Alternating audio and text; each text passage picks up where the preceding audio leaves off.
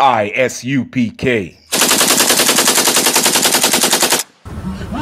Hey, Shalom, man. It's Priest Captain Hall with the I.S.U.P.K. and the Commander Journey Yahanna in California, man. Telling all blacks, Hispanics, and Native Indians, subscribe to this channel, man. You want true salvation, you're going to learn from the priests and prophets of the I.S.U.P.K, man. Subscribe to that channel, hit that button, man. Understand with that? Shalom. All I ever wanted was to be a gangster. Little did I know I was in danger. Decisions that I made provoked the Lord's anger. Prayed to him all the time, but I was just a stranger. All I ever wanted was to be a gangster. Little did I know I was in danger.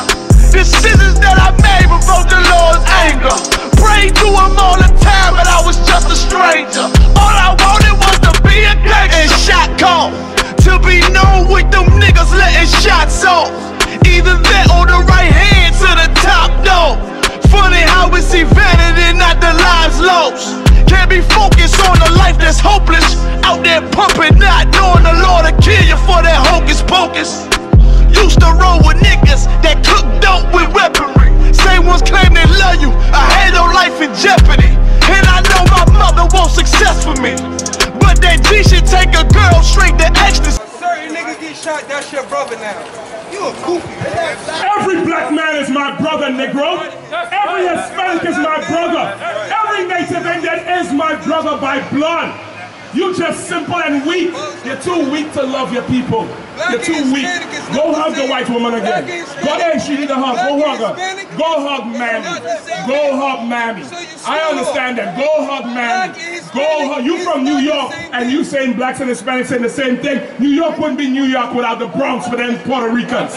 New York wouldn't be New York without Brooklyn without Dominicans. New York wouldn't be New York without black men, the niggas, the Negro, the tribe of Judah. You so dumb and stupid. Blacks and Hispanics are the same. The white man calls us Negro, he calls them Negro. Negro is Negro, it's a Spanish word meaning black. We are the same people. You're so dumb and stupid. You're so stupid. Give me Jeremiah 2 and 14. It means black and 4, 5. Jeremiah chapter 2 verse 14. You still ain't telling me what America mean yet. You're defending it so goddamn hard. Hey, look at that white man walking. Go hug him. Go hug him. Hurry up and go hug him. Go hug him. Go hug him. Go hug him. There's more white people. Go hug them. Say it. Jeremiah chapter 2 verse 14. Is Israel a servant? Is what? Is Israel a servant? Go ahead. Is he a homeborn slave? That's what he said. He said I was born here, so I'm American. Read it again. Is he a homeborn slave? You are a homeborn slave. You are a homeborn slave. You know what that means? There's a slave who you capture and you bring to the plantation. And every day he wakes up, he wants to leave. Then there's the slave born here who doesn't want to leave. He doesn't want to leave. I'm an American. I was born here.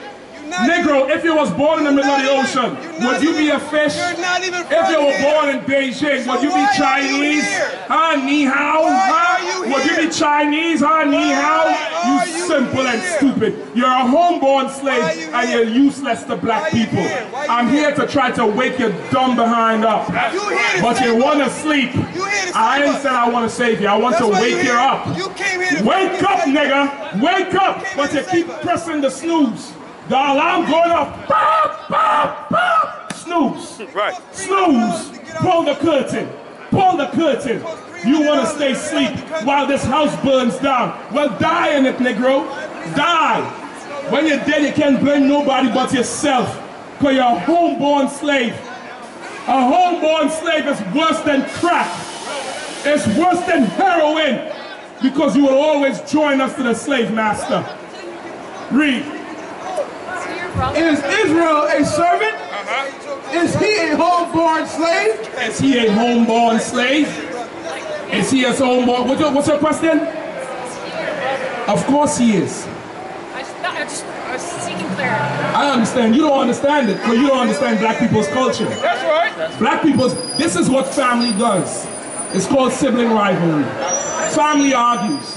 But in your culture, when your people argue, somebody gonna shoot up the block. Right. Somebody gonna shoot up the school. I understand that. He is my brother. That's why we could disagree. That's why we could disagree and not murder each other like your school shooters. That's why we could disagree and not murder each other like you did John F. Kennedy and shot him in the head because he did something you didn't agree with. That's why we could disagree, and I don't have to take him off his job like you trying to do Trump. You trying to impeach Trump when 3 years ago you all were wearing Make America Great hats. You all were supporting him. Now you disagree with him, you want to take away his money. We're not like that. We're a different type of people. I know what you're going to say, you didn't support him. I want to give him an 8-inch haircut. I don't want to. You want to do what? You want to give him what? An 8-inch haircut. A what haircut? An 8-inch haircut. That's my point. I will never want to say that. I wouldn't even think about doing that. That's right. I would much rather stop my people from following America and follow God. I would much rather get my people to stop eating pork because God said so. I would much rather get my people to stop eating shrimp, crab, and lobster because God said so. I would much rather get my people to stop being homosexuals and lesbians because God said so. I would much rather get my people out of the Christian church and the Muslim mosque because God said so. Whether you impeach Trump or not, I couldn't give a damn. But you could go ahead and give him, what she say, an 8-inch haircut. She said 8-inch, meaning his hair is up here, but 8 inches is down here. She want to cut him down here. Right. This is the type of people he wants to join us to. If you would do that to your own people, what would you do to us? Right. If you would, big question. Right. If you would do that to your own people, is Trump your brother? Why? He is from your race of people. That's right. Is he not from your race? Well, all right. So. Well, all right. And you would give him an 8-inch haircut. I wish no harm on this brother, though I disagree with him. That's right. I pray he lives to the point where he could change his life. That's and right. wake up. That's right. That's my desire. Whether he agrees with me or not. Yeah, right. I don't want to see a hair on his head harm, even though he's talking like he want to harm a hair on mine. I understand his anger. I understand his perspective. But I would never, ever wish harm on this brother. And I don't know him. But he is a black man just like me. All right. He is a black man just like me. In the words of Commander Yahanna, that's worth something. Right. That's worth something. But you would harm your people. What would you do to us? That's my question. I'm not